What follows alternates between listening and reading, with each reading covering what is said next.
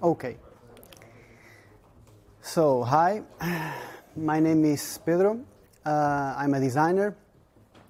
During my free time, I enjoy to travel, to meet folks like you, but also regarding design, arts. I also, when I do have a little time, I conduct some kind of workshops regarding UX design, but as well graphic design at the beautiful city of Prague, Czech Republic. I'm also a happy camper at Collabora, and today I intend to show you how easy it can be to customize Collabora Online.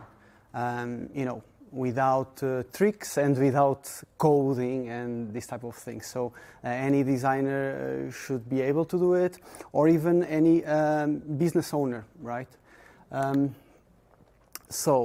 Talking about customization, there is great advantages regarding customization, not only because it allows you to customize it according to your needs, or even your personal taste. It can be just that, and that's fine. For that, we will be probably working with XML, CSS, and SVG. Nothing too complex.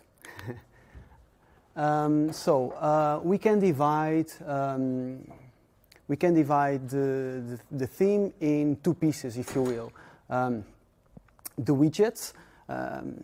That includes dialogue, sidebar, etc., and all the controls, and the overall theme. So basically the rest, right? Toolbars, icons, drop-down menus. Going through widgets. So widgets are customizable. That's why I'm talking and starting with them.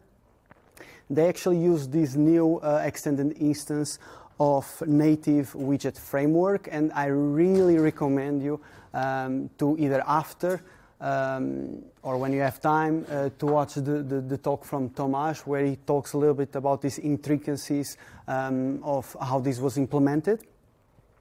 But for now, let's just say that it draws the interface depending on a definition, or to be honest, a set of definitions that are included in one file, and we'll see that later on.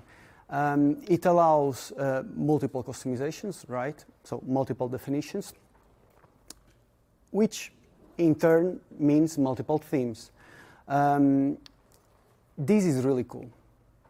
We can now have a theme depending on an environment. And big thanks for Affinis for this, yes. Now it's really cool that we open Collabora on an iPad, and without doing nothing, it just knows that it's an iOS device, and it just serves you with the right theme with the iOS-like components. And we'll see this later on. Sorry for the bullets. I also don't like it that much, but we'll see more pictures. Let's let him take a picture. Perfect. And this in return gives you the opportunity to, for instance, going from, for instance, going from a purplish theme where you see not only colors, but even components are from this theme, to something, for instance, more bright, where the accent color is actually blue, and even the controls per se completely change, you see, here. This is great, and especially when you can serve it depending on the theme, as we discussed earlier. So you see the components change completely. Now, I'm going to show you an example of how you do that, right, step by step. So imagine you want to tweak a particular dialogue, a particular component of a dialogue. it couldn't be easier, right? So you go to your instdir directory inside of your core, and here you will find in this subfolder online this XML file. Yeah, it couldn't be more semantic, right? A file that has definition is called definition. And inside you will see a bunch of subtags. Now let's discuss one by one. The style tag, in a simple way, it deals with colors, right? Highlight, font colors. So even without messing too much around, too many SVGs, etc., you can just tweak the overall aesthetic just by changing those values.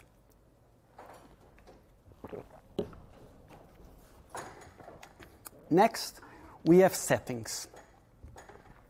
In settings, you can set values of things that are not particularly from a specific control per se, but generally. For instance, margins, tabs alignment, right? And we know that there is some dialogues with quite the number of tabs, so you can control that.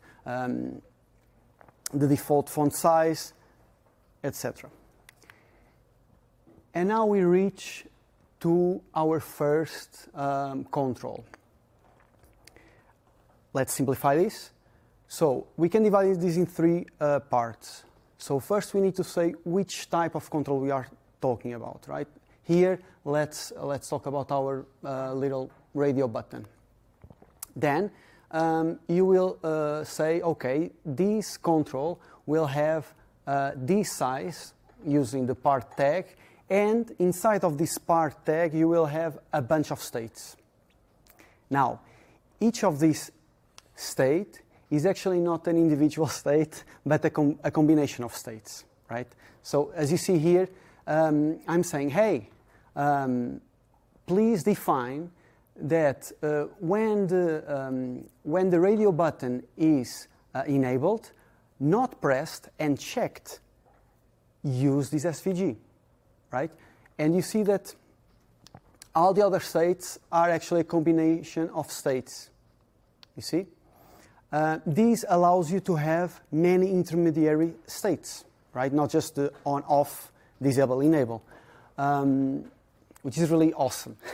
Because if you play your SVGs right, you can achieve some interesting aesthetic results. So, for instance, here, when it goes, basically you are talking about when the radio button is on and it's pressed, and we kinda, I'm not sure if you see it with a video projector, but we are already dimming out our little inner circle. So it almost gives this, even though there is an animation, it gives the essence and gives this visual cue to the user.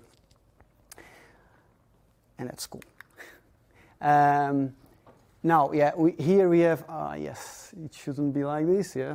Sorry for the rendering issue. Maybe it's the resolution. And exactly, we have many states, as we say, like, of course, more than one state can be catch, right? More than one state can be active. But just the first one will be understood and rendered. Yeah, that's why it's important for this order, the order you set your states. But of course, you can always play with it, right? You set some definitions, you play, you change some SVGs. It's quite easy. The SVGs, it would be located in parallel with your XML file.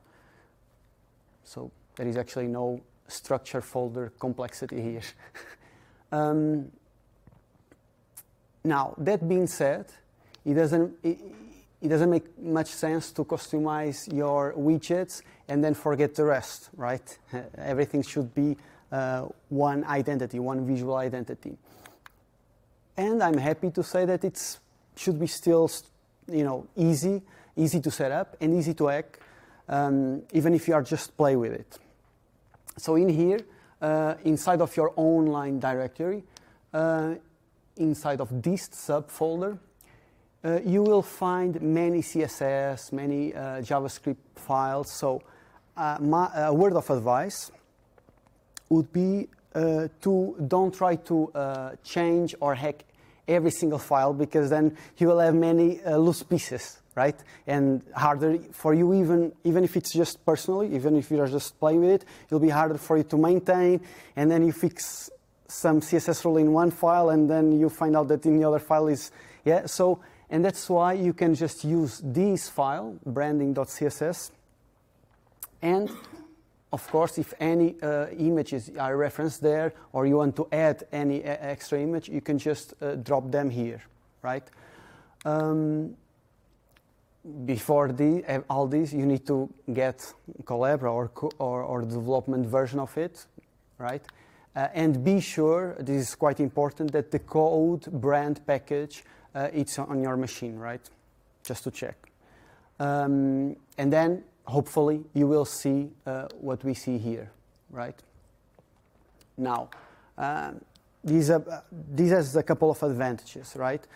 You have just one place where all these customizations go, one file, one folder, that's it. But what if, and we sometimes receive these emails, where if you went really happy with your customizations and suddenly you want to have many variants of your own customizations. Suddenly you want to have your own personal set of customizations, your little themes, if you will. It will be a little bit troublesome to just, have it like branding _ copy one, and then, and then if you want to change, you need to rename. So for it, you should just, we have here a potato, and for this case, you should either, refrain to have these multiple files and just have this CSS file and everything is there.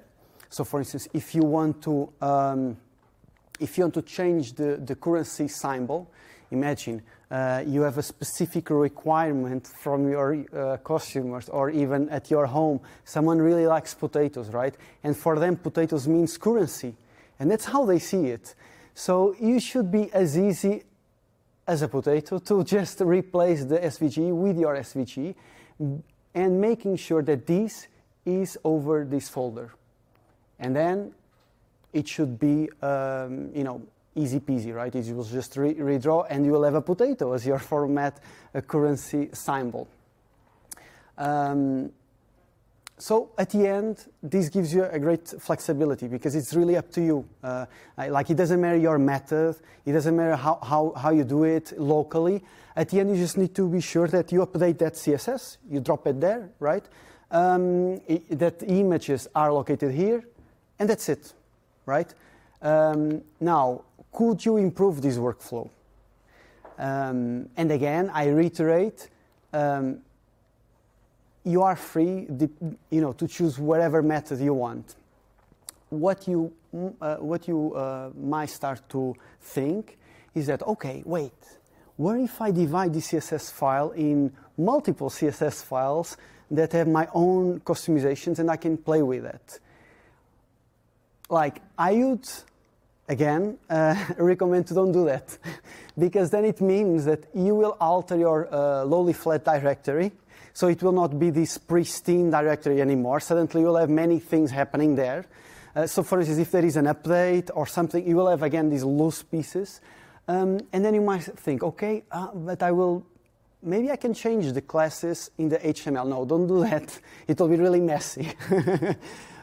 So maybe if you really want to have a more organized structure of your own locally, I mean, apart from Collabora, so you have your own things, and then wherever you want, you just want to, okay, now I want to have it from my own customizations, and I want to drop it to Collabora, and everything works. If you want that, maybe we can talk about preprocessor, right?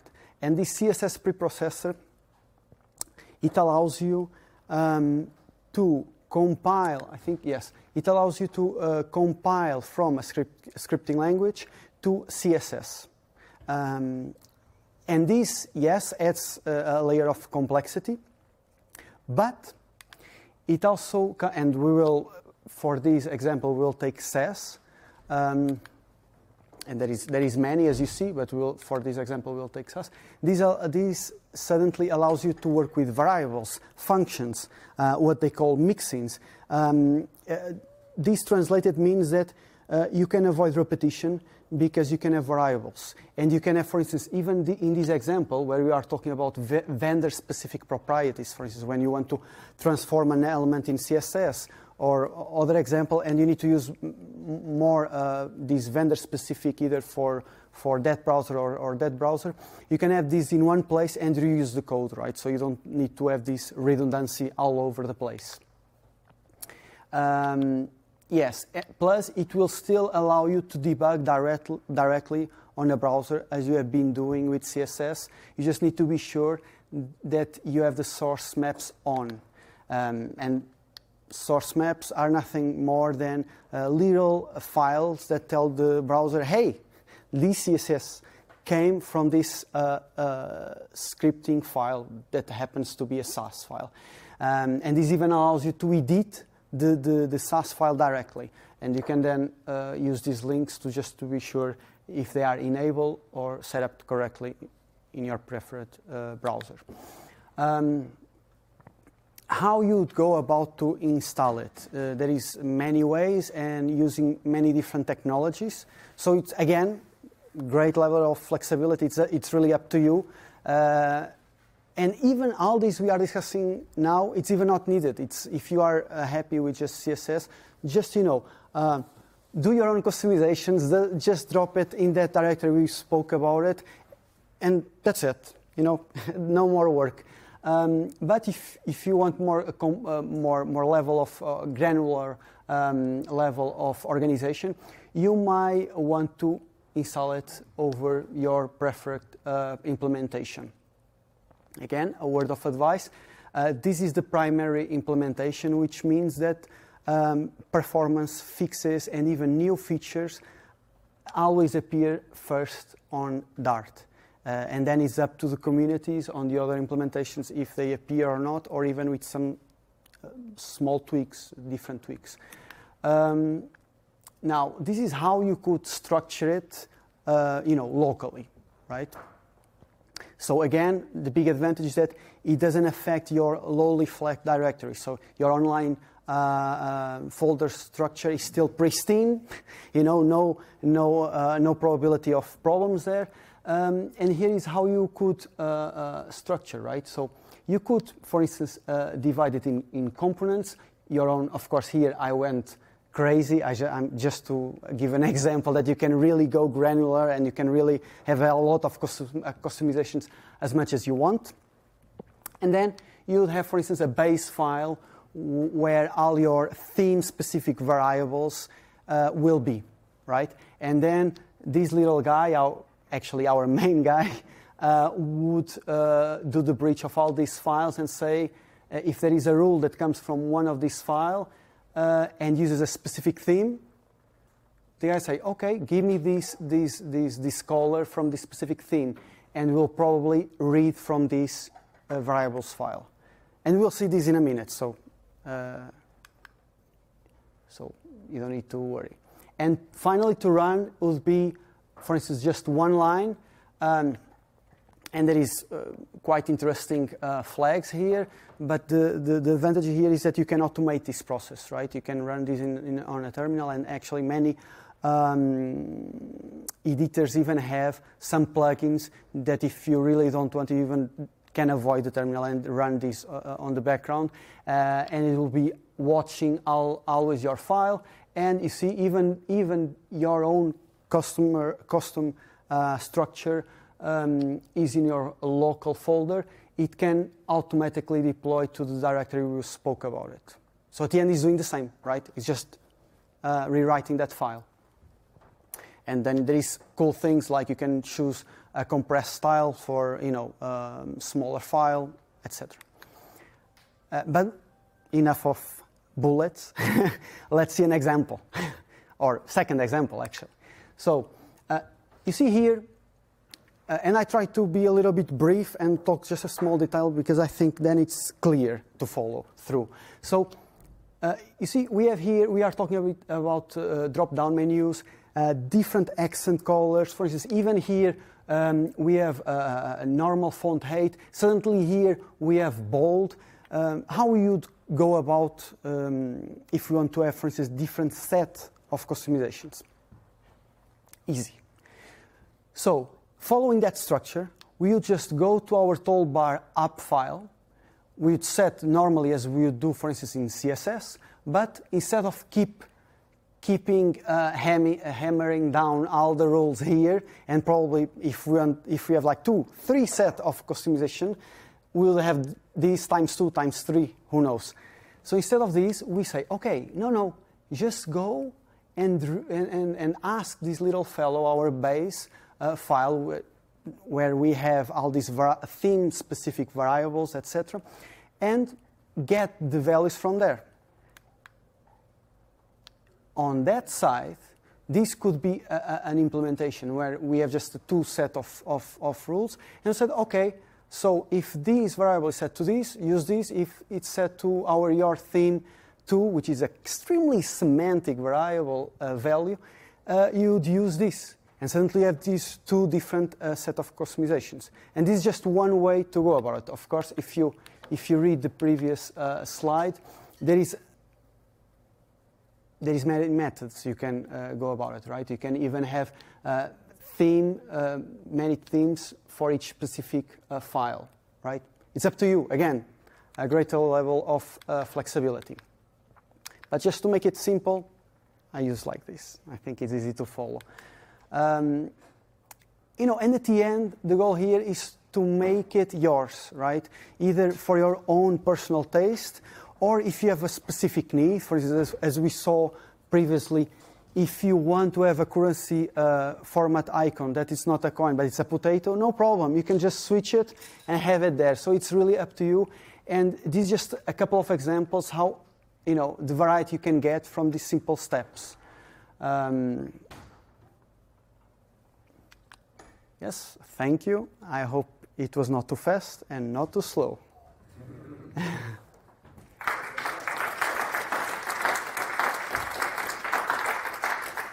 Yes, sir. And sorry I know that you were waiting here a long time, but I was waiting for everyone to calm down before starting. Yeah, no worries. Tell me. I'm trying to figure out the separation between the rendering on the server side, which is done in Java, I believe, and the rendering on the client side, because where is the rendering done with the CSS files? Is that done on the server as well then? Wait, it depends, because I go back a little bit.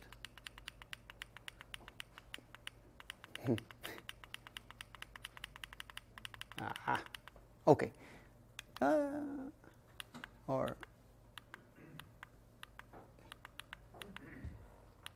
Yes, like if we are talking about widgets, it's different, right?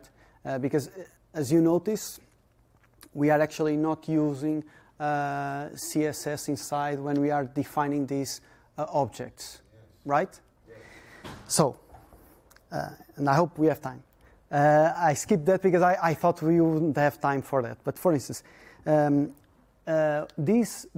of these components, they are SVGs, right? So for instance, when we go here to our definitions, you see they are SVGs, right? Now we have 2 types of SVGs. On one side, we have the SVGs regarding the controls, right? And they end up to be rendered as a bitmap. Then we have other SVGs, the SVGs that they are mutable, they are changing, right? For instance, an SVG, for instance, for our, drop-down menu, or, they change width. So they're actually rendered via draw commands, right? So there is a difference there. But if you are talking about,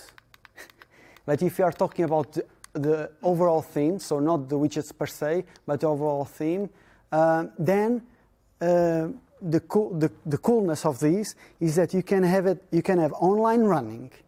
You can even use the web tools on a browser. Go to that branding.css, change it, or even, I don't know, delete the whole thing and paste whatever you want, and you will see in real time the changes appearing. Yeah, so it depending on what you are talking about, it's slightly... On this particular screen that you can see here, like what is on the left side is rendered on the server, what is on the right side is rendered in the browser. Yeah, or what parts on the right side are rendered on the server? Everything what is not white is in browser. Everything that is not white there is the thing that you can do in the CSS. So all the icons you can do in CSS, all the menus you can do in CSS, all the status bar you can do in CSS. Okay. But the big one thing that's the document. So like normally there would be some text and stuff that is not that is rendered on the server, so you cannot find this one. So that's where the separation lies. Yes. Okay. Yes. But then you can see these dialogues there, and these are rendered on the server as well. Yeah. But there's almost no Java anymore. No Java, it's all C++. Okay. No Java too. Okay. It's awesome to have Candy in the room. And does it count for a presentation as well? What? The presentation. So I'm not sure anymore how LibreOffice is calling them. I actually have to install it. Impress. Impress. Yes. Thank you. Is it working the same way? Yes. Because if the slides are ready. So basically, when you are creating the slides, it's the same way. So again, the document is rendered on the server. But once you start the presentation, It's you next. It's you next? It is, yeah. I didn't know, sorry. That's right. I'll show him that. I'll show him something.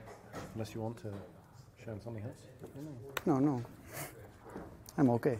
Cool, well done, Pedro. Nice job. Oh, Thanks. Clap you. Oh, it's okay. I don't need applause. No.